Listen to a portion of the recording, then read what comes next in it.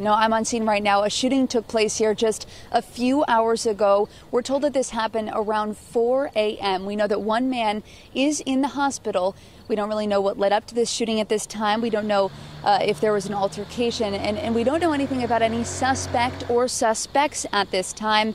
Right now on scene, there is one police vehicle. We've got a couple officers on scene. There is still police tape up.